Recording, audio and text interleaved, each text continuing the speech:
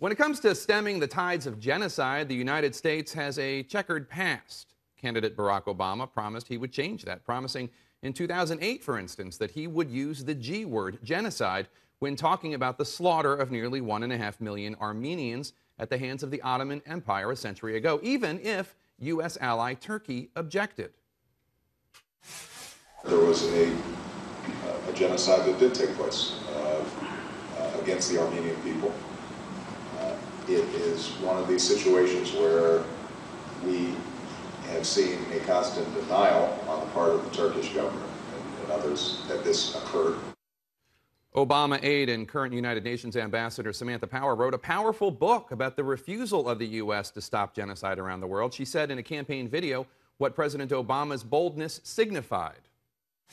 His willingness as president to commemorate it, and certainly to call a spade and to speak truth about it.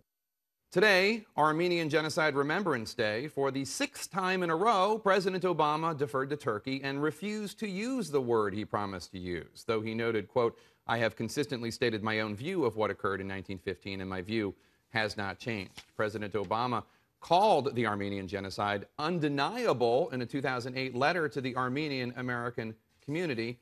Apparently, it is quite deniable.